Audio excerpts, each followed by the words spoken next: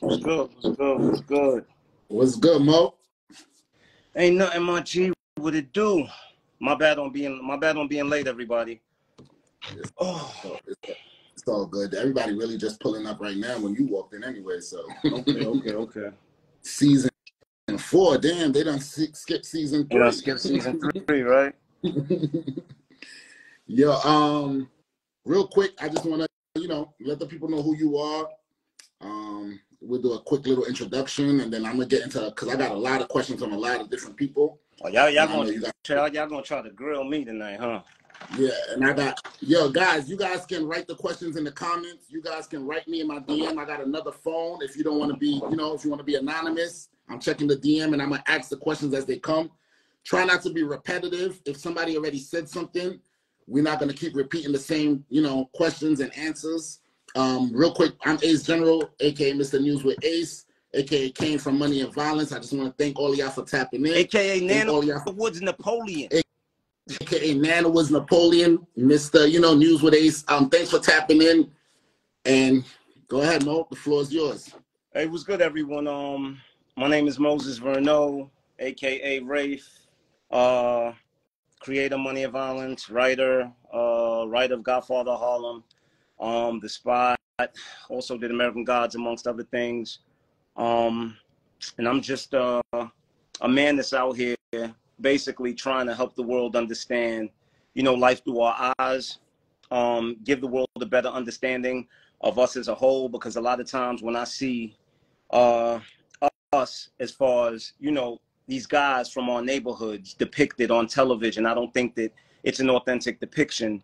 A lot of times we're depicted as if, we do the things that we do out of enjoyment, when the truth is, if we had the opportunity, we'd be doing almost anything else. So I just try to give people a look at us from a different, more realistic perception. All right. Yeah, I heard that. I'm going to get right into the question. The first question is, and guys, I need you guys to listen because there's certain things you guys might not know, and I don't want you asking the same questions. But the first question, you just mentioned it. How did you get the Godfather of Harlem and American Gods opportunities? Okay, so Godfather Harlem, let's start with Godfather Harlem first. Godfather Harlem came about because, Ace, you know this. For about 2 years, Money and Violence was in development with Stars because we were supposed to be the next show up after Power. So for 2 years, I was literally in LA every other month for a month. You remember that, Ace, because a lot of, you came out there a couple of times to chill with me or whatever. And I was out there developing the show, right? Stars had paired me up with this great writer by the name of Charles Chick Egley. Chick had been writing television for 40 years, he was one of the dudes that helped create The Walking Dead, The Shield, Dexter, a lot of different movies. So a lot of different shows, television shows. So because, Money and Violence, the writing was something that I literally woke up one day and decided to do. They wanted to pair me up with a more experienced writer that could really help me learn the structure and the format for television. Now, with me and Chick being in the writer's room, we would be in the writer's room. Like I'd be in LA for a month. Me and Chick would literally be in the writer's room Monday through Friday from 10 to 5. So a lot of times Chick would have writer friends of his come by. Rest in peace to my guy Paul Eckstein, who died a few months ago. Paul came by, a couple of times, and me and Paul formed a relationship. So Paul is actually one of the executive producers and the co-creators of Godfather Harlem, and he's also a close friend of Chris Brancato. Chris Brancato is the creator of Narcos. He's the dude that created Hoodlum, created and wrote Hoodlum. He's also one of the co-creators of Godfather Harlem. So when they were putting together the writer's room for that show, Paul had mentioned to Chris in the past what I had done with Money and Violence, and he said he had a great team of writers, and he was just looking for someone who had the life experience of knowing people like these characters to help them write it from a more authentic perspective. So, Paul had reached out to me and was like, yo, Chris is interested in bringing you on board. We had a Zoom call, had a great conversation, and the rest is history. And with American Gods, my guy Charles Chick Egley, who is the same guy that they paired me up, Stars paired me up with. He was my showrunner when we were developing Money and Violence for Stars. He was actually the showrunner of Godfather of American Gods for the 3rd season, and he had reached out to me, and he gave me an opportunity. So I just want to say thank you to Chris Brancato, thank you to Paul Eckstein, also thank you to my guy Marquand Smith. Marquand is also one of the co-creators. It took him 18 years to pretty much get Godfather of Harlem picked up. And when Chris brought the idea of me coming on board to him, he had already heard of what I had done before. And, he gave me his blessing to Chris. How long do you think, well, you would know, how long is it from the start of writing to the end where it's completed to hand out over to production? How long are you in the writer's room? Are you back and forth? All right, well, let me put you on to something.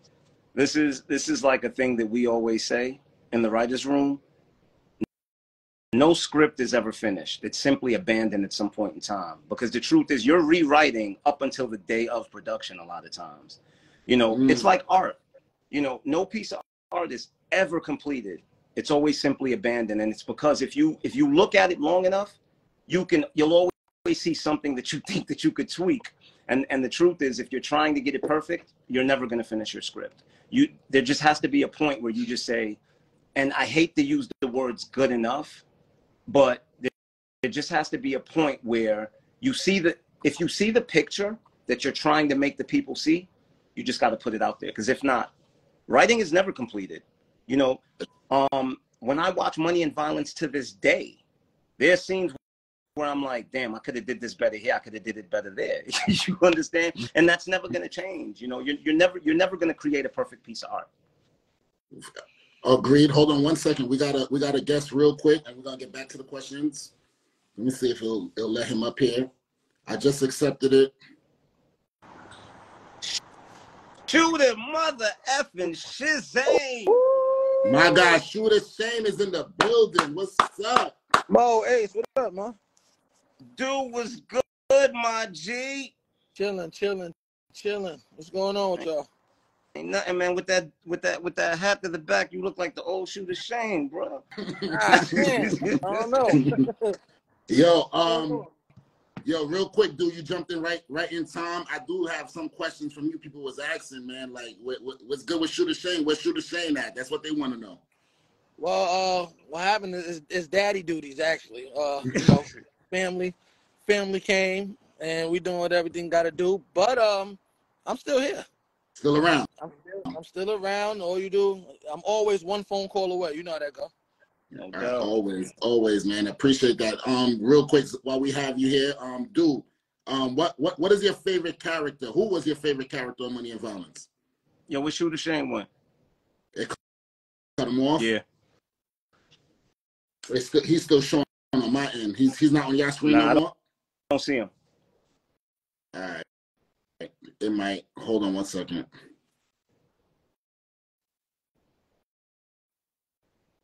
Let me see.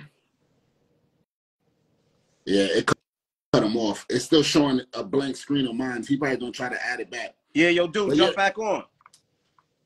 All right, while we wait for Duke, now you talk about the writing of American Gods. We talk about Godfather of Harlem. Those are both on television. But after Money and Violence, you wrote another show called The Spot.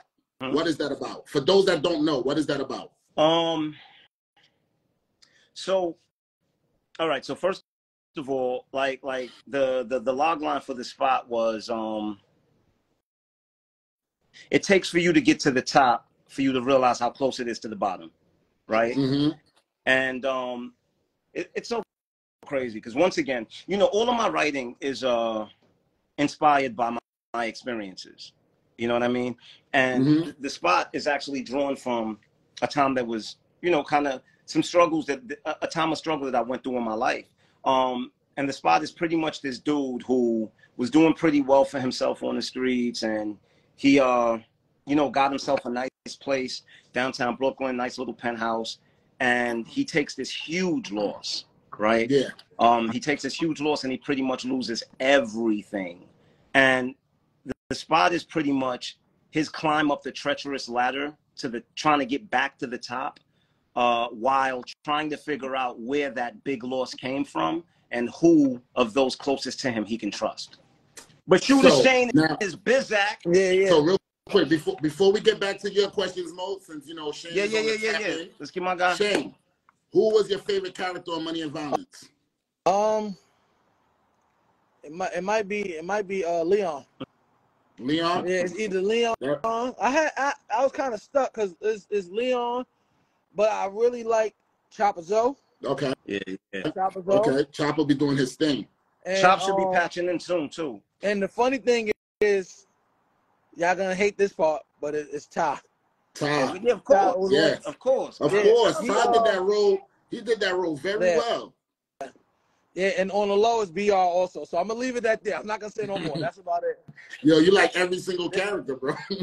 Yeah. Nah, it was, you know, it's a difference when you shooting it, you making it, and you rewatching it now. And rewatching it, it just makes you appreciate everything we went through making this. Yeah. Especially season one. So for the fans, you know, we talk about it a lot of times.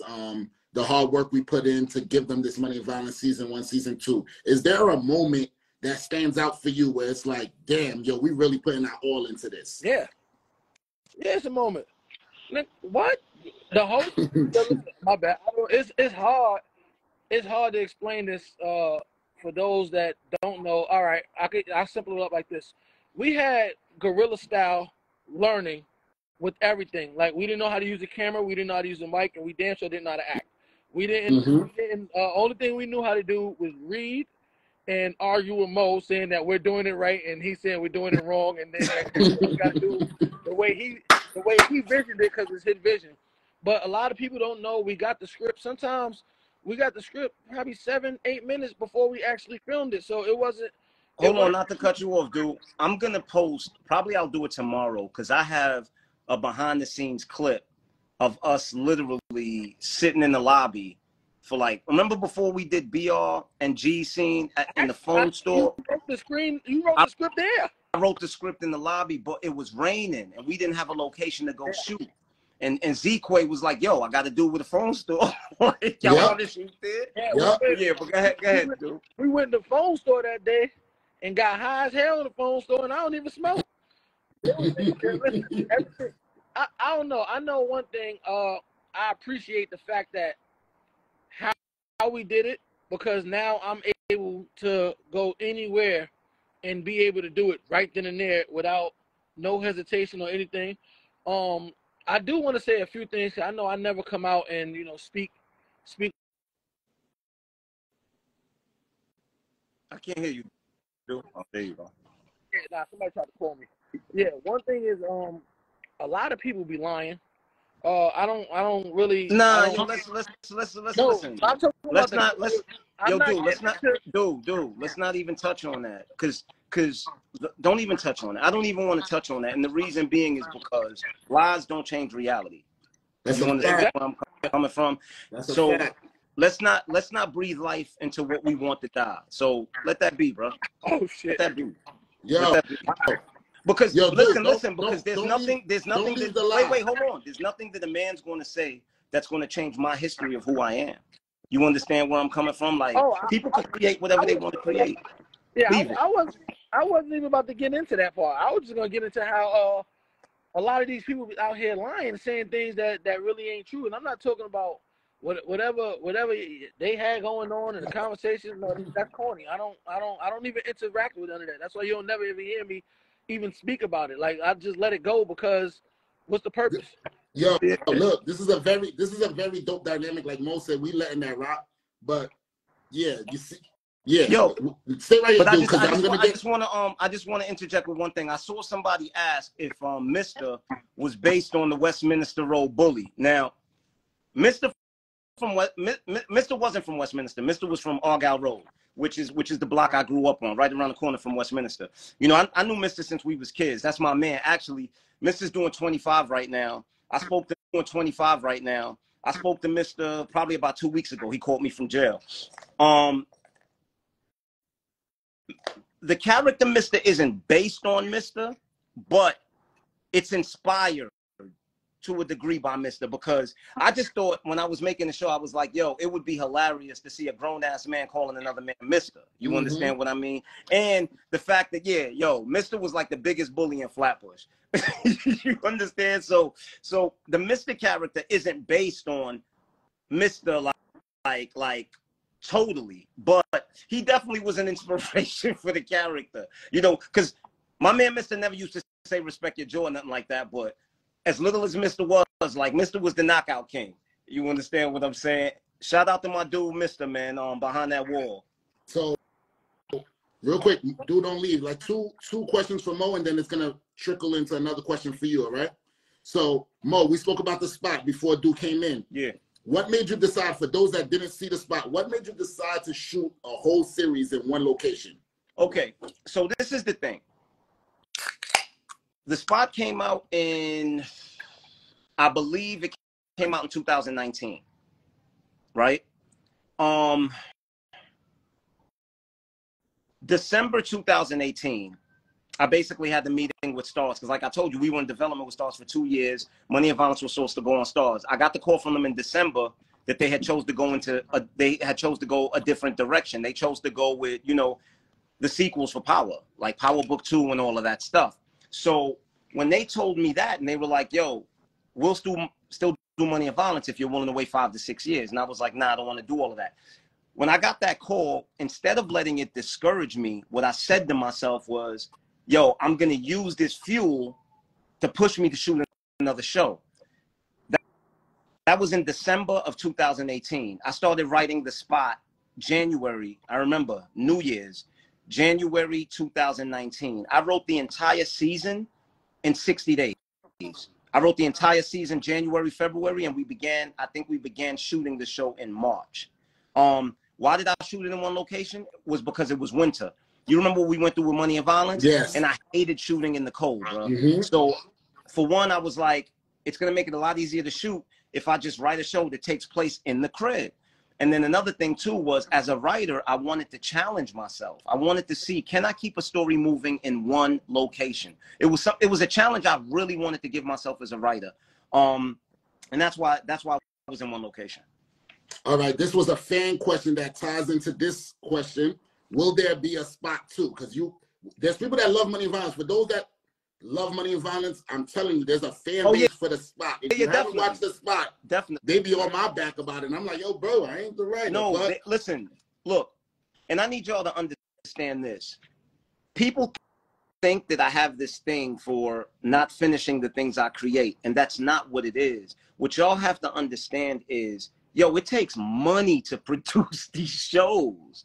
You understand? And when you're basically doing it out of your pocket, right? And then you have the fact that I have a lot of people, right, who believe, you know, shout out to Ace, shout out to Duke, shout out to Chopper, shout out to my guy Phil Tudemi, shout out to Junior Cyrus, my man Cyrus, shout out to Bucks, to Fritz, shout out to Strife, you know, and a lot of these people, when I chose to do these shows, man, gave me hours and hours and hours of their time.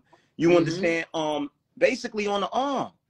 And I'm just at a point where I want to get situations so that these same people that believed in me and helped me do these projects on pure passion with no money, I could have a situation where I could say, yo, this time we getting paid for it. You know, because another thing too, what's gone on as of the last 7 years, I learned a lot from, man. Because I get DMs from people all the time that are like, yo, give me an opportunity. I want to act. I'll do it for free. You know what I'm saying? Yo, I'll be a cameraman for free, blah, blah, blah, this. And not saying that these people aren't being honest, right? But I've sat and watched people who said, yo, I believe, and let's do this. All of a sudden, when it started getting light, pretend as if I just didn't want to pay them, bro, for a show that never had a budget. Facts. That's 100% facts. Somebody asked a question on there, but I'm gonna get to that. I seen it. We also got another series that you wrote outside of the spot, but it's only one episode out now. Black. It's called Black. Can you tell us about that? I'm dying to finish that show.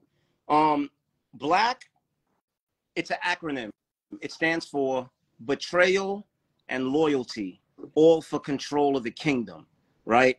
And it's funny you ask, because I just wrote a log line for Black. Hold that thought 1 second, Mo. We got another visitor real fast. Real quick. Hold that thought. Who that, Chop? Chizop. Chop. What it do? What it do, y'all? Call me Chopper, Shay. Call me Chopper, Shay. Call me Chopper, Shay. What's up, y'all? What's up? What's up? What's up? Yo, Cool. Chopper, I know you driving and stuff, so we're gonna get right into questions for you. Nah, I'm good. I'm going home. I'm on my way home. I'll be home in like 3 minutes, man. Chill out. I'll be good. All right, so yo, you want to patch back in when you get to the crib, Chop? All right, yeah, I'll do that. I'll patch back in 5 minutes. All right, so patch back in with us when you get to the crib. It's Chopper. Right, gotcha. Bet. All right, baby. Appreciate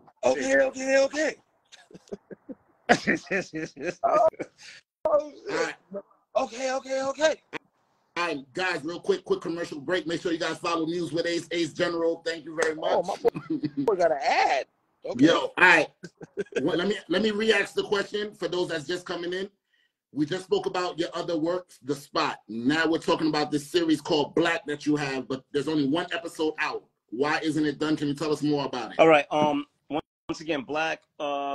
It's an acronym. It stands for betrayal and loyalty, all for control of the kingdom. What Black is, it's an examination on the difference between black and white crime. The log line, I saw somebody write, what is a log line? A log line is something that in the film industry that is required. You know, a lot of times when you see like these shows on Netflix, when you see the poster or any streaming service, you'll see that 1 or 2 line summary of what that show is about. That's what a log line is about. So the log line for Black is actually an underhanded black gangster learns the benefit of organization and unity and must win back the trust of all those he's burned in hopes of unifying the streets of Brooklyn to form his own organized syndicate named Black. So, yeah, so Black is pretty much, the reason I wrote Black is because I feel that we're a lot stronger together than we are apart. So it's pretty much a story of this black gangster dude. His name is Bats. I play Bats. And he's running through Brooklyn, just basically crossing everybody. You know, he's burning bridges. He's a snake. He's being grimy. He's robbing dudes. He's doing this. He's doing that. But then he starts doing business with this Russian crime boss. And he basically steals from the Russian crime boss, because one thing I always hate is that in a lot of these shows, you got these black characters who are so ruthless, right, when they're in the black neighborhood. But once they start messing with the white boss, they're afraid of him. But Bats is different. He didn't give a damn about the white boss. Like, he basically robs the white boss. The white boss sends some guys after him to kill him. Bats ends up killing them. Then he goes after the white gangster. He basically gets to the point where he's about to kill him. And the guy is telling him, like, this is why I don't mess with you Negroes. Because y'all don't understand the importance of longevity, right? Like, we could have got money forever, but for this little bit of money, like, you snaked me. So with him saying that, it makes Bats think. He just go, and they continue to do business. And through doing business with dude, he learns the beauty of organization, unity, not being underhanded, living by codes. And after that, now he has to backtrack through Brooklyn and pretty much win the trust of all these guys who he's burned to form his own organized syndicate called Black. And my man Shooter Shane is in there also. He's lucky, and he's my adversary. That's the question. So that's the question I was gonna get into. Shooter Shane, $2. You're in the show Black too, the first episode. How was it being Shooter Shane, and tell them about the character you are in Black, like the difference? Well, Shooter Shane is different. See, a lot of people talking about Shooter Shane pop this, pop that, Shooter Shane don't play. I don't think none of y'all really realize Shooter Shane ain't never started nothing throughout the whole series except that one time when he had to give Miz that money. Yeah. Everything happened to him. Everybody was just trying to live another day and money. That's what we was doing. Now in Black, oh, I'm over here with He said Mo was kicking that dude for 10 minutes. yeah. Yo, I'm about to say yo, so far that was my favorite. That was my favorite scene that we did so far too, because when Mo was manhandling him on the side of that car, I had to put on a face of, you know, what the hell is really going on here? Like, it was supposed to be, he's supposed to just save me, but now he's beating the blood out of him, and I got to be like the whole time. And I love the fact that, you know, most of the times you do it how you do it, but Mo helps you out, you know, almost 100% of the time when you need it to get his point of view across the way he want to do it. I don't see it's no difference, because I'm still too urban black dude from the neighborhood just trying to get it how I get it. I love that. I love that.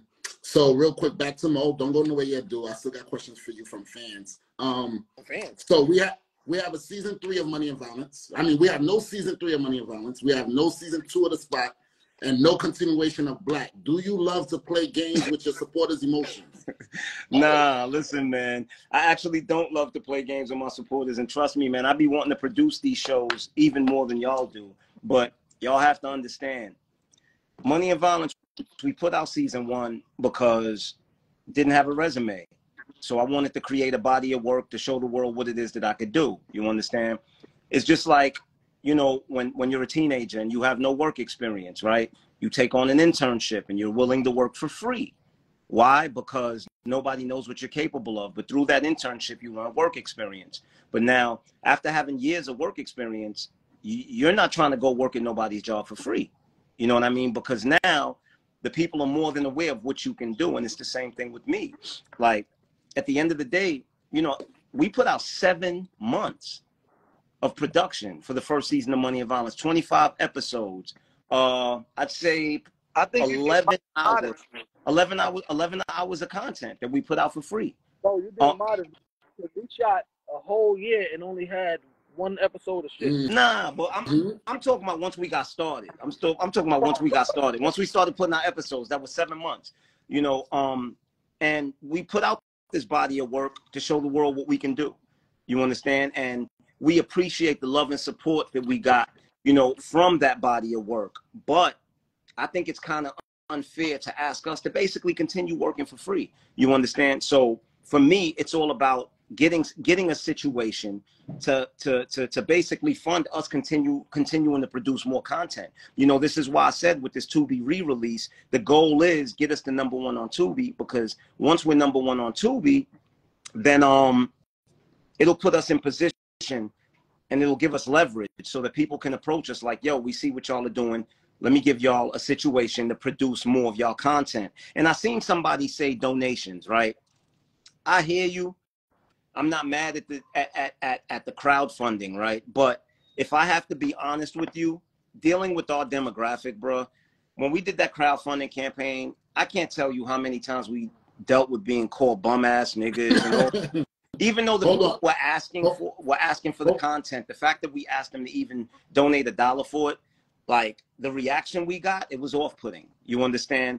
And still to this day, I have people coming under my post talking about, oh, I donated and we never got nothing for it. And it's like, what are you talking? Even though I know the people that say stuff like that are people that didn't even donate.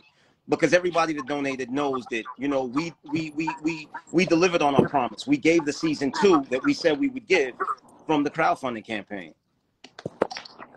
So, real quick, we're gonna get right back to you, Mo. We got Chopper Zoe in the building. Chopper Zoe, introduce yourself to the people. Let them know who you are. For those that don't know, Chopper Zoe, call me Chopper. Yeah, goddamn it, we here. Actor / rapper extraordinaire. Yo, all that. I want to get into a little history with you real quick, Chopper. Before Money and Violence, you was Chopper Zoe, right? Yeah. You came on there as Chopper Zoe. How did you get involved with Money and Violence? What's crazy is I credit my brother, because my brother Vegas and Mo cool. You know what I'm saying? Them boys grew up with each other, and I was doing my thing. I was actually running around with Wyclef at the time, and Mo. Most people don't know, like Cloud9. used to really like do parties, interviews, stuff like that. I don't know if, you know, that's just the history. And Mo and my brother got connected, and Mo was like, yo, he fuck with my music, shit like that. So them boys came to the Bronx. Yeah, and it was me doing Ace. Yeah. Who You know the boys you talking about? and You covering your mic. You covering your mic. You covering your mic, Chop. We can't hear you. Yeah, we can hear you now. So You covering it again. Yeah. You went out again. You covering your mic. You covering your mic. Yeah, you covering your mic when you talk, so we can't hear you. No, we can hear Now you we now. could. Every time you talk, I think you covering the mic. Okay. But yeah, so Mo showed me the trailer, and I remember sitting there like, oh shit, yo, Mo, this shit look like it could be something. And he asked me to be in it, and I was like, look, I ain't trying to take credit for nothing like that. But I remember telling Mo, I said, yo, Mo, if you do it, drop it. Try to drop it every week. Yeah. I don't know if you remember that, Mo. I remember it. I said, yo, try to drop it every week, because if you do that, you're going to like, niggas going to be looking forward to it. Mm-hmm. You feel me? Mm-hmm. I didn't know the nigga was going to actually do it. You know what I'm saying? I didn't know the nigga was actually going to do it, but he started dropping it every week, and it got to the point where I forgot I shot Money and Violence. I would be walking in the street, because if you look, I was in season 3. I mean, I was in season 1, episode 3, but I wasn't in something again until like episode 15. Till the finale. You wasn't. No. Yeah. No. Yeah. Before the Like finale. You and Shay. the scene with me and Shay in the car. Shay. You and Shay. Yeah. You feel me? So it was months since I shot. I forgot that I even shot a show. It's not until people in the streets started coming up to me like, yo, that's that nigga from, and I'm like, what the fuck these niggas talking about? And that's when it hit me like, oh shit, the thing I did is blowing up. You know what I mean? So, but yeah, man, that's how I got on the show. Mo history with my brother. Okay. Yeah. I'm asking everybody this. Who's your favorite character on Money and Violence? Me personally? Yeah. Or you, Kane? Oh what? Oh shit. Kane is my personal favorite, and I'm gonna be real, Shooter Shane too. The reason why is because them boys were like, Mo, your writing is so like realistic. I know niggas like Kane and Shane. I mean, you know, good heart niggas try to do right by everybody. You know what I mean? I see a Kane every single day, baby mama drama. You get what I'm saying? But to watch how Kane grew, and I remember the first time Kane went and asked Rafe for a gun. You know, that was a real conversation when you told him like, yo, and Shooter Shane told him too. Shooter Shane was like, Yeah, like, yo, nah. you can't pull out a blick and not really be ready to use it. So that's why Kane is my favorite character, because I watched Kane grow. And yo, Ace, you really killed that role, bro. You went from like this bitch nigga to a real nigga. Yo, Chop, you know what I always say? I got so much gratitude for Ace, because nobody would have played that role with Nobody 150%. Even when first season 1, giving the piggyback ride, letting Mr. Herb him. Yo, bro. Ace gave his 110%, bro. And I appreciate him so much for it. He did. Appreciate that. Yeah. So Chopper, after Money and Violence, you know, you're still Chopper Zoe. Money and Violence is big. You've worked on a couple of things after. Can you tell the people other things that you have worked on, music related or acting related? I'm a movie star now. Yeah. I'm a movie star. Look, no, for real, because I did a film with Isaiah Washington, Stephen Bishop. It was a big film by Viacom. You know, it was a multi-million-dollar film. What's crazy though, season 2 had me prepared for it though, because season 2 was a real set. Season 2 was a real set. You know what I mean? So I knew what to expect and shit like that. But yeah, I did Sister's Keeper. That's on Tubi and Amazon Prime, and then the Keys to the City movie, that's on Showtime and BET right now. You know what I mean? So yeah, I've done a few other things after Money and Violence, and my God, I got a distribution deal with Jim Jones right now as far as my music. Hey. Yeah. That's what I like to hear. That's Yeah, what I like to so hear. you know, I'm coming. Jim Jones building a roster over there. I ain't gonna lie, bro. Listen, Dice. I feel like Dice Peso. I salute Jones because I feel like he grabbing all the My underdogs man King and giving them Streets. that light.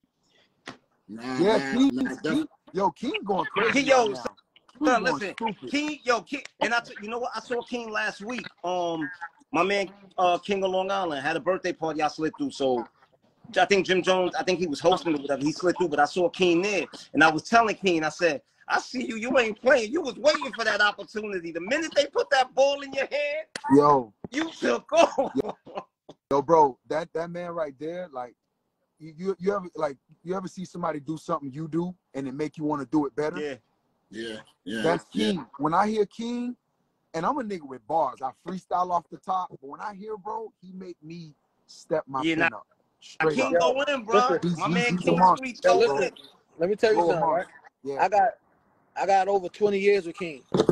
King For been real? on I this didn't know y'all knew shit. each other that long. Yo, That's King what's was up. on Money and Violence. You Remember forgot King? that's the dude that robbed Of Shane in the course. building. Yeah, Bro, I had to watching get him back. Money Cause and yeah, a lot of people don't know when he you ripped my bodied shirt him, in real life that day too. But when you bodied him, I was like, yeah, but listen, he been doing this way like it was long overdue. Like he deserve everything he get right now. I'm gonna leave it at that. He deserve everything he get right now. yeah, I'm happy for that boy, for real. Yeah. And he's a genuine good dude. So Nah, King a good dude, man. Yo, Chopper, your first video, I want to act in it, man. Your first video on the way out. you said what? Your first music video on the way out, I want to act in it. Oh, Keen in here. Keen was Yo, good. King was good, my guy. I can't see no comments. Let's do it. I'm with it. There you go. That's what I wanted to hear. There you Let's go. get it. Let's get it. For All real, right, Chopper, you can stay right here. We don't got nobody else joining. I got to continue asking Mo some questions. Hey, Ace, ask the question you want to ask me. So I go get my daughter. Strife want to join in too. Hold on, it's one more for Mo and then you heard me, Ace? I got you, right? You heard me, Ace? Cool? Look, they go I Keys said right Black. there. We were just speaking Black want highly to of you, join my in soon boy. All too. right, so let me just skip to Do because Do about to get off. All right. Yo, so Do, Yo. moving forward, a fan wanted to know: will you be working with Money and Violence, or do you have any other projects that you're about to work on or coming out, or are you still acting? All right, well, one is that answer is gonna be both. I don't know, like, however, whether I'm in on the camera or behind the camera, I'm still gonna be involved with Money and Violence. Two, we're gonna have Black. The Shane ain't going nowhere. Two, we still got Black. Three, I'm actually on four different shows on Tubi that I don't even know the name of. Oh yeah. Facts. I got Facts. a bunch of shows on What's like up? that. I'm just Tickle me, Pooh. But yes, Ace General. Just to answer your question, I'm still gonna be involved with Money and Balance. I'm still gonna be involved with Money and Balance. I'm still gonna be involved with Money and Balance. However y'all want to look at it. Yo, listen, y'all know the slogan. The slogan is Better we be broke together. than ever rich apart. I'm not going nowhere. I don't care how many miles away I am. I don't care about none of that. At the end of the day, I'm so high up, I can't hear them talking down there. So I don't Let's care go. about none of Let's that. get it. I'm here. Yo, guys, make sure you guys follow Shooter Shane, Do Dollars. Yo, dude, thank you, man. Thank you for coming up here. All right, my boy. All right, dude. Love, Yo, Mo, we just finished talking about, the prolonging of finishing the projects. You talked about budgets. You talk about, how much it takes to actually make these seasons and what you're waiting for. My next question right now is, you worked on Godfather Harlem as a writer. Rumor has it that Godfather Harlem offered you a role on the show and you turned it down. Why? Okay.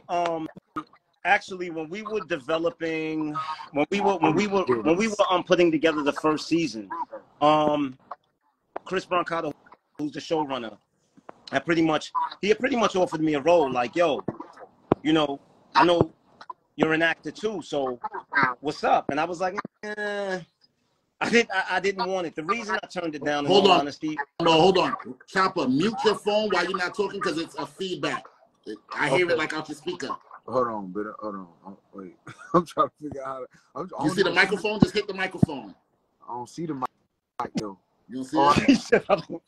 There you now go. You're good. So all right, you'll hear me when we go ahead.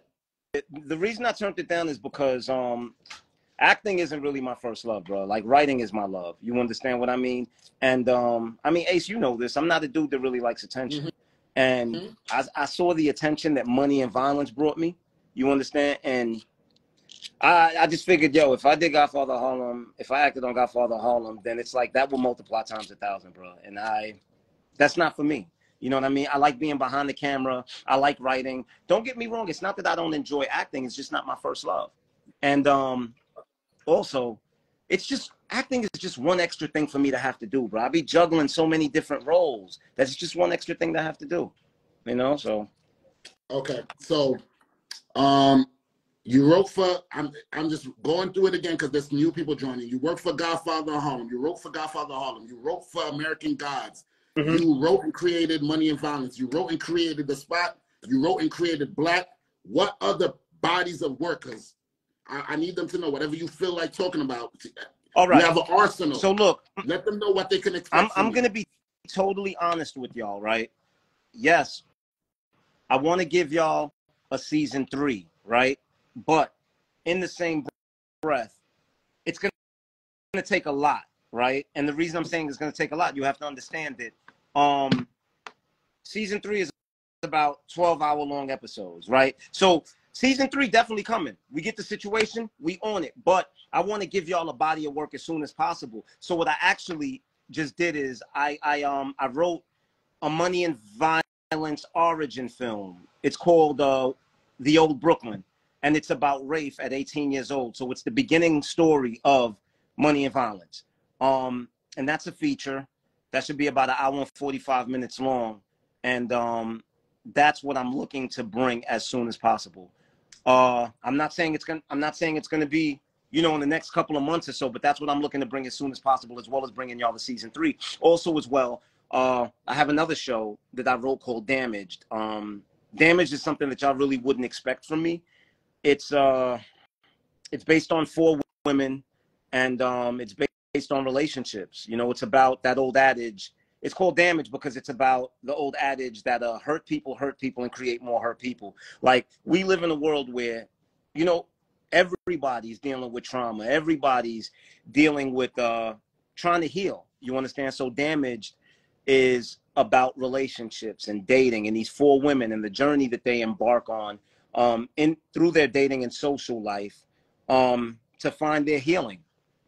It's something that people would not expect from me at all, because it's not, you know, it's not urban crime. It's not anything like that. It's literally relationships. I would compare it to I wouldn't say a more urban, but I would compare it to like a Sex in the City, you know, something like that. And that's something that I wrote quite some time ago that I'm looking to bring to y'all, as well as I also wrote another feature, a comedy. That's another movie that I'm looking to do. I got a lot of stuff written, man. Aside from, you know, I've also written 2 books that I hope to publish sometime in the near future. I've done a lot, you know, so hopefully this situation with Tubi puts us in position to get situations to get all of these projects done so that we could bring that straight to y'all. And an entire season of Black as well. There you go. Wow, that's a lot on your plate. Now, Mo, you have written for television. You have written for yourself. Real quick, because there's a lot of writers in here. There's producers in here. There's directors in here. If there is an independent filmmaker out there that needs a writer, are you open to work with them, or are you Hollywood Mo now? No, I'm not Hollywood at all. I mean, you know, there's a writer who had actually paid me to rewrite a script for him not too long ago. This was maybe about a year ago. I'm not Hollywood at all. You know, if you have a project that I think is worth it, then yeah, definitely. You know what I'm saying? But at the same time, you got to understand that my time is worth something. Of course. Do you get what I mean? Of course.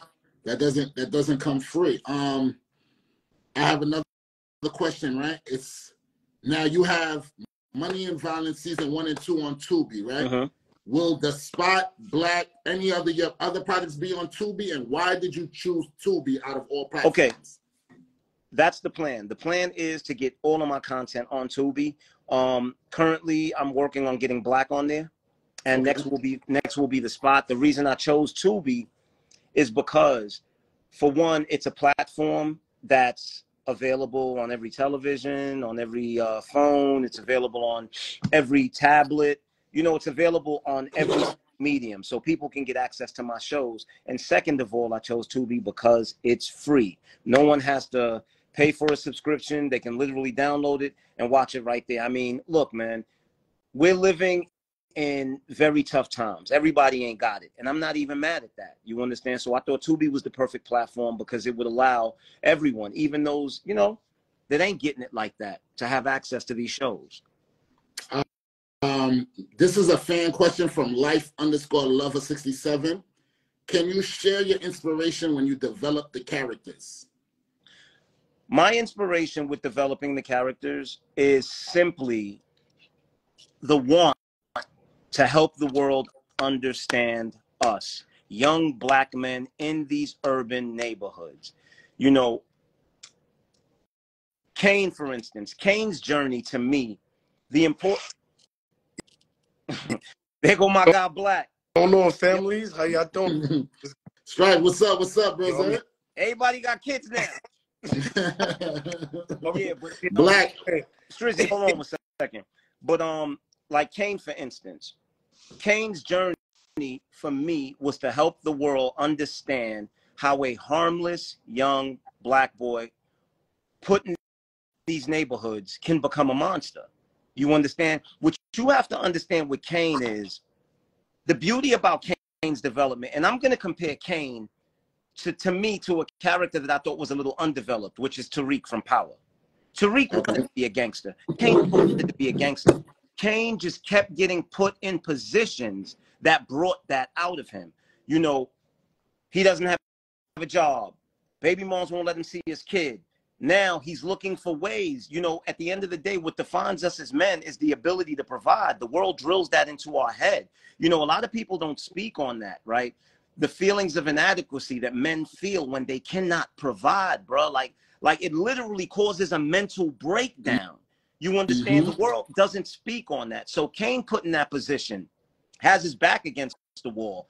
And what he turns to is what's available to him, right? Which is what's available to most of these kids in these urban neighborhoods, which is the streets. You understand? So he puts one foot into the streets. Now, the thing about the streets is once you put one foot in, it's going to keep pulling you deeper. And that's exactly what it did to Kane. It kept putting him in positions. Now he's in a robbery where Shane is about to lose his life, right? And he has no choice. Not that he wanted to kill this man, but in order to save his friend's life, he has to react. What people don't realize with Money and Violence is a bunch of characters that are doing nothing other than reacting to their environment.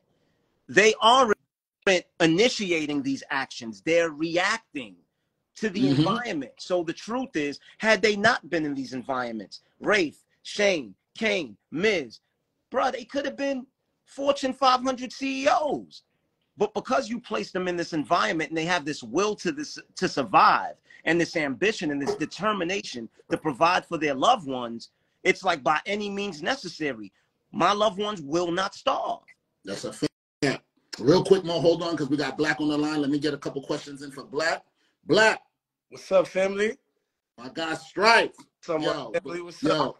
Good. You was one of the most, look, they in here calling you a snake right now. You was one of the most they hated Black. Hated people on the show, bro. Let me tell you something. A lot of people ask me, I got both of y'all in right now. My favorite scene is the two of y'all in that kitchen. Oh, man. You guys, it gives me chills to this day. Yeah. Every time I see that scene. Episode 1 of season 2. Episode 1 of season 2, you guys came with it. I'm just letting y'all know right now, bro. Y'all came. I'm not gonna lie. If people just tapped into season 2 and didn't know season 1, y'all probably was the reason they went to episode 2, bro. That scene was fire, bro. I don't know what was on your mind, but y'all killed that scene. Nah, we was in our bag. Yeah, I ain't gonna lie. Yo, brother up a day before that. I had to do my comeback. Yo, Black. Real quick, I got a quick question for you. This is coming from me. You actually had the opportunity to basically film with T.I. For those that don't know, T.I. is in season 2 of Money and Violence. I want to say it's the season finale episode. You was on set that day. Yeah. How was that feeling? Seeing, like, you know where we started from, but seeing T.I. walk in and do a scene. I ain't gonna lie. It was major. You know, it was definitely major to, like, seeing myself being on set with T. You know, it was amazing. It felt great. At that moment, I knew we made it. He said at that moment, I knew we made it. We ain't make it yet, bro. We got longer to go. I keep telling you that. We got a long ass journey to go, But brother. guess what, big homie there with the gyms? They don't fall in love with what comes with the journey. Fall in love with the journey. That was the ill journey. Never focus on the Never focus on the destination. Focus on the journey, and you'll get to the destination before you know it, man. The ill destination. Mo, people want to know if T.I. freestyled those lines, or did you write those lines for T.I.? Somebody had asked that in here. No, the entire. We can't hear you, Mo.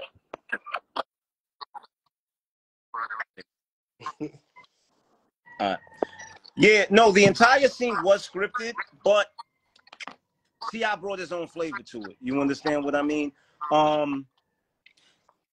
There were some lines that I had wrote in there that, like, there was one line that he was supposed to say that he said he wasn't really feeling, so I let him take the line out. It was God damn, it was something about a trap queen. So I don't even remember it. But I did script the entire scene, but T.I. definitely brought his own flavor to it. You know, he made the scene hilarious. I loved the choices he made, because the way that he interpreted the scene, it was like, with something so serious going on, it would elevate the scene to bring some comedy to it. So yeah, although the lines were written, I think his delivery helped it so much, man. Yeah, definitely. I just want to touch base real quick on that saying, since we're here. That was one of my further down questions. How did that come about, like getting T.I. on the show? Like, Yo, the T.I. situation came about from my guy Teddy Altifoir and C Styles. I think it was through, I think, don't quote me on this, but I think it was through Shaka Pilgrim, you know, through our connection with Rock Nation. And when they presented it to him, you know, he was like, yo, he's with it. And what a lot of people don't know, I'm gonna put y'all on to this. T.I. did that scene for absolutely free. Wow. T.I. did that scene for, you know, and I have so much respect for him. I mean, because, yo, bro, you looking at, this is a guy who did Takers. This is a guy who did so many blockbuster films. You understand? And he respected what it was that we were trying to do. And he was like, yo, I'll do this for absolutely free. You know, all we had to cover was his travel and his hotel. that's super dope, man. So for y'all, that's a little back end for you guys that don't know. You know, this is back to a fan question. Life under Lover again. Looking back on your journey, Mo, thus far, if you could do something different, what would that be and why? Honestly, I'm not a person that believes in regrets, right? And that's because of my faith in God and my faith in the universe. I believe that nothing happens to you and everything happens for you. I believe the bad experiences are nothing other than good experiences that you haven't learned from yet. Because once you pinpoint what the lesson is, you're so grateful for having gone through that experience. You know, the past 8 to 10 years with Money and Violence has taught me so much. It's taught me so much about people. It's taught me so much about business. It's taught me so much about gratitude. So truthfully, as much as I've lost from this show, I have to continue. For me to say that there's anything that I would change, for me, would mean that my faith in God isn't as strong as I say my faith in God is. So there's nothing I would change. I take it as it comes. Chopper, this is going to be a question for you real quick. You've been in both industries, the music and the acting industry. For somebody that's on the come up, that's want to go out there and act or want to go out there and do music, what word of advice do you have for them? Have faith.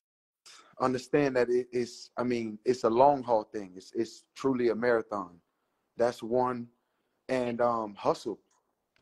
One thing I learned, and one thing I've learned throughout the years, the if you look at the people that's winning, it's because they're hustle is on point. Mm-hmm. You understand what I'm saying? So you have to hustle, because with the acting thing, it's a little different. But especially with music, I mean, you need the funds. If you don't have no money, like, sorry, I know how it sounds, but there's literally no point. Yeah. You understand what I'm saying? There's no point. You might as well just do it as a hobby. But if you're trying to do it and be seen and make it, your hustle have to match what you want. That's just bottom line. I don't give a fuck if you sell T-shirts, water bottles with your face on it, whatever, but you have to hustle. True. This is another fan question from, I want to say, Talisha91. I got about 10 more minutes, Ace, and I got to get up out of here. Real quick, there's a few more. Talisha91 from Kentucky. Mo, have you ever thought about working with other people, like from Detroit or any other states, to do a movie, like a crossover? Yeah, I mean, listen, bro, I have no problem with collaborations. As a matter of fact, shout out to my man Mazio, directed by Mazio. That's my dude. He's another director, you know, filmmaker. I was on the phone with Mazi, you know, earlier this morning. You know what I mean? I speak to a lot of directors, man, and I'm looking forward to the day that we can all collaborate, because that's another thing that I want to bring to this New York space. You know, Ace, my motto has always been the stage is big enough for all of us. Yeah. You understand? Yeah. And what I want to bring, and I said this in the Matt Hoffa interview, is I would like to remove from our minds this imaginary thing where just because someone is doing something in the same industry as us, we look at them as competition. The stage is big enough for all of us. If you make a good film, it's not going to stop anyone from watching my good film. Yeah. You know what I mean? Or my Yeah. good content, bro. And there's nothing wrong with us collaborating. We are much stronger together than we are apart. The problem is we think that it's our differences that separate us, and not realizing that it's actually our commonalities that bind us and bring us together, man. Like, that's the reality. So the truth is, you know, I would love to collaborate with any and everyone as long as they are bringing something. You know what I mean? Like, you have to be contributing something. And when I say contributing something, I'm not even talking about financially. I'm talking about if you have a script, it has to be something that's, you know, that's of substance, bro. You already know, like with me, although I write these urban tales, although I write, you know, these crime stories about gangsters, there's always an underlying something under it. It's not surface level. You know, I don't want to do shows where dudes are shooting people and you don't even know why they shooting people, bro. They just doing it because it's cool. You understand what I'm saying? So if we're not teaching, then what are we doing? That's a fact. That's a fact. That's definitely a fact. Real quick, I need Chopper, Black, I need y'all to come down real quick. I got 2 more people. I only got like 8 more minutes with Mo that want to come up. Real quick, let the people know what y'all doing real quick. Y'all good vibes, and I appreciate y'all coming up. Y'all already know numbers on. Projects to come. I ain't never getting off the MMV boat. Yo, we rocking with the part. And yo, positive vibes only, man. We happy over here. Yo, and congratulations to my guy Strife, aka Black. You know what I'm saying? He has a son now, a daughter. You know, the guy that I thought was was the biggest player in the world has settled down. And I'm so proud of you, bro. I keep telling you that. I love you too, Ace, man. I love all of y'all, man. Yo, love you too, bro. You already know that, man. Family for life. Always. Family for life. All right, baby. We love. Always. Yo, hold on Cons, real what quick, up? Mo. Let me see if this I think I lost him on the line. Hold on. Where is he at? What I do? Click off? He said, "What I do? Click off." Yeah. You gotta press What I press? Nah, you could just close it. The X in the upper right hand corner. Yeah, right there. Bang. Boom. I had Keen and BR. I don't know if I lost them. Yo, in the meanwhile, let me just say who my favorite characters were. In all honesty, like, all the characters were my favorite because there was just something about each character brought something different to the storyline. You know what I mean? I thought the Miz character was great. For what the purpose he served. I thought Rafe was great for what he served. I thought Kane was great for what, because, you know, my philosophy is no man is your friend, no man is your enemy, every man is your teacher. And for me, that's what these characters were. These characters were literally different teachers in the storyline. You know what I mean? Shane taught the audience one thing. This is why when I created these characters, I made them different age ranges, right? Because Shane was for the 18 to 20-year-olds, pretty much the 16 to 20. Kane was for the 20 to 25. Miz was for the 25 to 35. And Rafe was supposed to appeal to the older generation. You understand? Because for me, it was just about speaking in everyone's language, right? Because you can't teach if you're not speaking in their language. Because the truth is, if I would have created a show about lawyers or a show about doctors, the younger generation wouldn't have really paid attention to it. So I loved every character, man. I loved every character from Chopper to Shane to Miz to Kane. And I mean, I loved Leon too. I loved Leon because Leon, people don't know. Ace, you know this. I'm funny as hell, bro. Yeah, and I'm great at writing comedy. You understand? So Leon gave me the opportunity to really flex my comedy writing. Uncle Murder too. Uncle Murder did a good job on there. Shout out to Murder. Definitely did a good job. May. I seen somebody ask, if you're shooting the spot Black Money and Violence, how can people audition? How can they tap in with Moses Verneau? All right, listen. I'm gonna be totally honest.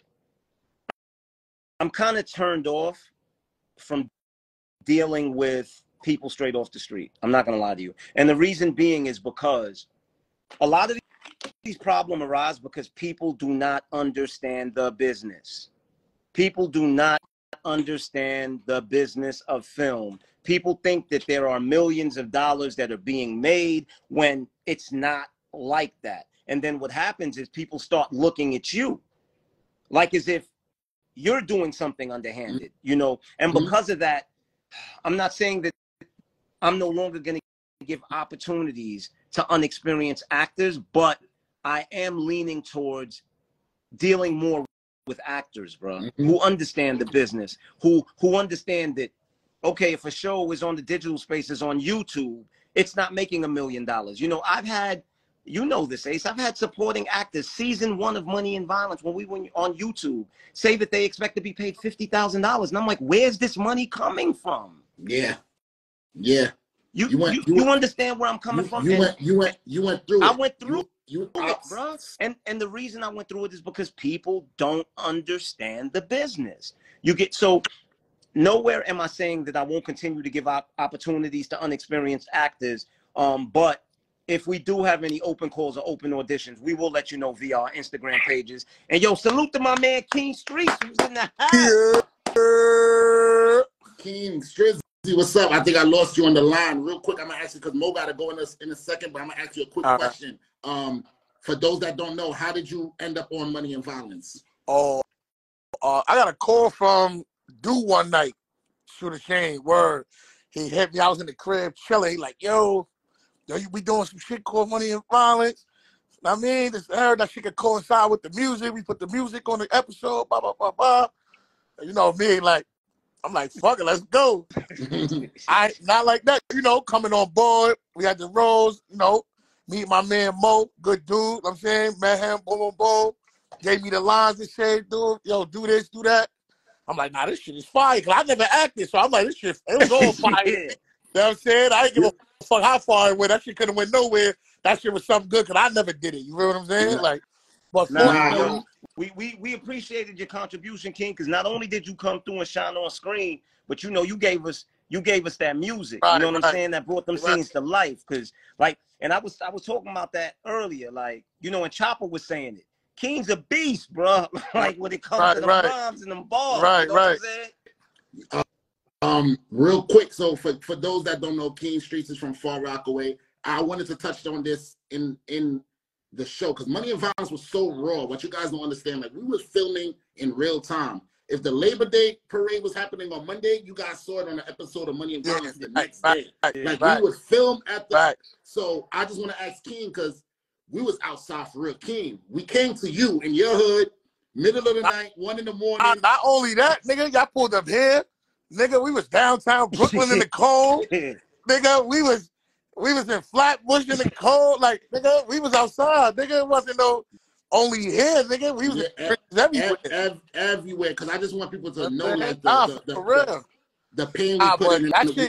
But to this day, don't get me wrong. My music, far, but it's a lot of people who just know me from that. Like, you know what I'm saying? So I could never definitely. like, I had so many people like, what? Like even now, it's a lot of people who didn't see it. And I'm getting mad reposts like, no, I didn't even know that was you. That's crazy.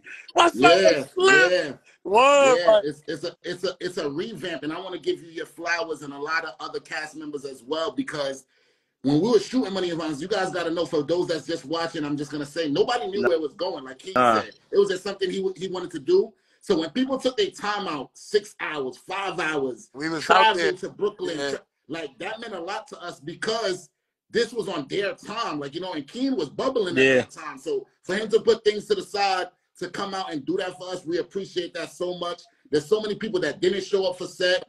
So many people that gave me their word, like, yo, I'm coming, and then we got to change the whole screen around because they didn't show up. I know they're kicking themselves now, but it was really, really hard in the beginning to find loyal, dedicated cast members to act out their roles. So I appreciate you for that, man. 100%. Bro, I appreciate y'all for allowing me to be on that shit, man. Like I said, man, that shit is just like, that's something in life that's a staple for me. Like, nah, I got that off. Like, you know what I'm saying? But you know what, King? More than anything, my G, like, your performance was amazing and all of that. I appreciate the music, but what I appreciated the most is the energy you brought. You understand? Because you know, still to this day, when we see each other, it's love. Nah, you get always. where I'm coming from? Always. I just told Ace, I said, I just seen this nigga in the club. You know from when you came on set, the energy on the set was always love. You understand? It was always love, you know what I mean? So I wanna thank you for that, my G. That's real talk. I wanna thank y'all for, I'm saying, y'all niggas, you know, y'all genuine energy, welcoming me in, you know what I'm saying? We ain't know each other from a hole in the wall. You know what I'm saying? Like I said, like you said, years later, you know, we still here, still good dudes, and we all still moving and doing what we doing, and we blessed to still be here. But you know what I'm saying? But that shit is, you know, like I said, you can't just, it's certain things, that's just me. I'm very grateful. You know what I'm saying? No matter what it is. It don't matter. Like, anything I'm in is like, but that, like, right there was a big staple. Like, you know what I'm saying? Like, that Money and Violence thing, like I said, even to now, it's people that didn't see it back then. They see it now, like, yo, like, what? Like, but it's good, though, man. I just, you know, I always say to myself, I just always wish I kept it going and got through the fire. You know what I'm saying? Because y'all birthed a lot of... Yo, my G, it ain't over. I know. It ain't over to the fat lady sing. I already know. Yo, listen, you know man. It ain't over. You understand what I'm saying? The journey's still there. Yo, bro, as long as we still breathing, it ain't over. Trust and believe. Because that's what the Tubi re-release is for. You understand what I'm saying? Let's bring the energy back and let's get this thing rolling. Let's go, man. Yo, appreciate y'all, man. Can we look forward to some Strizzy soundtrack music on the new work? Y'all can get whatever. Yo, listen, man. Listen. I got a million songs in this hard drive. That's what I want to hear. Y'all can cut in the studio and pick them yourself. That's what I want to hear. Y'all can cut in the studio. Y'all can pull up to the studio and pick them yourself. That's what I want to hear. Whatever y'all need from me is 100%. I'm all in, man. Y'all just pull up like, King, we want this, and this song. Y'all can have it. Let's do it. No more love, King. I love y'all. See y'all. How we rock, man. I'm ready. Hit me. All right, bro. All right. So Mo, I know you gotta go. Real quick, man. Just tell the people one last time, for those that's just checking in, what you got going on, the whole Tubi Money and Violence, your exit. Yeah, Let's get it. Once again, the plan is, you know, get Money and Violence the #1 on Tubi. Right now, I believe we're #1 in crime dramas, most popular drama, crime TV. But we need to be #1 overall, you know. So I thank y'all so much for the support in the last few weeks. You guys have really, really like helped us do some unprecedented things on there. You know, we got onto these lists, I mean, in days, you know what I'm saying, which is unprecedented. That doesn't necessarily happen.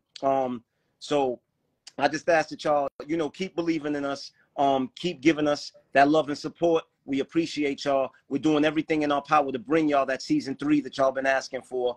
And just stay above the noise, man. You know what I mean? The love is reciprocated. And trust and believe. We love y'all the same way y'all love us. Real quick before you leave, guys, also Mo also has a podcast called Brooklyn Boys Podcast that's on YouTube. Check out Brooklyn Boys Radio on YouTube. Yes. Go check out Brooklyn Boys Radio. You know what I'm saying? Brooklyn Boys Radio is, I like to call it a more mature version of hip hop. I say a little more mature version simply because I feel like hip hop is our biggest tool. You know what I mean? We're lagging behind. Our communities are lagging behind, and I think that hip hop is our biggest tool. And I think hip hop needs to mature. You know what I mean? Because hip hop is what can help us fix a lot of things that are so messed up, because hip hop has so much influence. So I think hip hop is time. It's time for it to grow up. So Brooklyn Boys Radio is a hip hop conversation, but a lot more mature. You know what I mean? So check Brooklyn Boys Radio on YouTube. That's Brooklyn Boys Radio. As a matter of fact, go follow the Brooklyn Boys Radio Instagram, and you can click the link. We're at episode 50 right now. Like, we got 50 episodes. So y'all can go backtrack, check out from episode 1. Great conversation. And just check it out, man. Answer that question. Don't answer that question, but that's a real good question. What? On the next episode of Brooklyn Boys Radio, will you be returning as Rafe on season 3? I need you to remember that question for him. He just, yo, if you want me to be honest with you, like I told you, I hate acting, and I'm going to just say this. If there's anyone that I think could play Rafe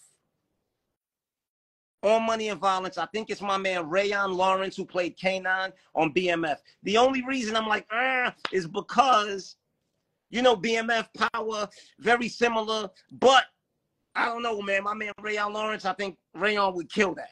Shout out to everybody that tuned in. This is episode 1 of News with Ace, raw conversations with real people. If you're just tuning in, make sure you follow me, News with Ace, Ace General. I give you guys updates every day. Thank you, Mo, for coming out. Thank you for having me, Ace. Love always, my G. And love to everybody out there who tuned in, man. Love to everybody that loves me. Yo, Mo, if you want to watch the news, who do you watch? I watch News with Ace. Hey, we out of here, y'all. Later.